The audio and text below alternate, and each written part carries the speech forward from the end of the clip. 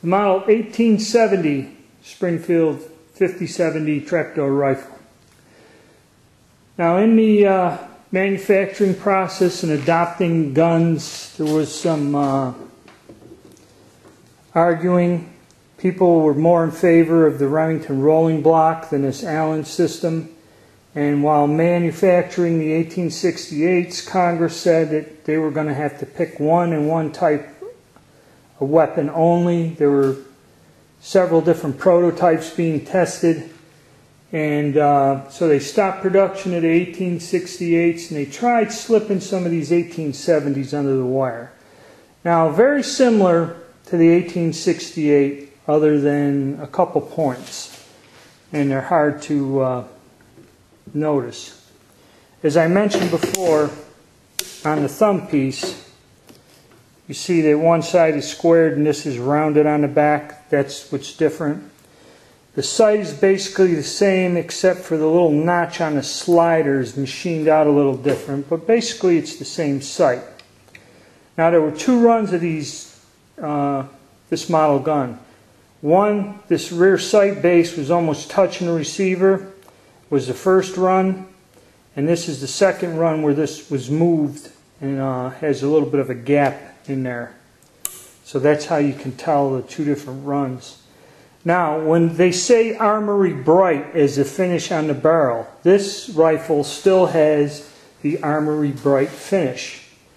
Some of the other ones turn like a brownish color with age, but this still has the Armory Bright. It's a pretty good condition gun. It's original. And the fittings are white. Okay, like the plate. If you notice, a lot of these are kind of a brownish color.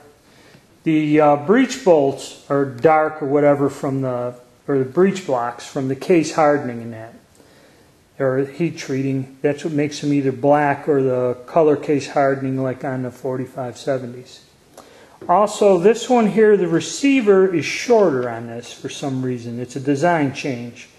The receiver is a little bit shorter. I'll do a video comparing these two side by side. And the breech block is both shaped different, shorter, and dimensionally different. The size of the arch and everything else. But other than that, it's the same gun just about. There's some minor differences in it.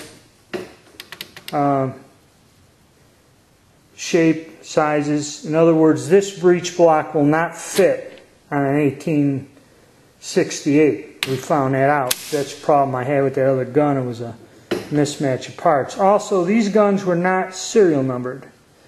Where the 1868s are serial numbered on the receiver and the barrel, these guns are not. But it's basically the same action. Some minor changes and differences. Nothing drastic, but it is a different model.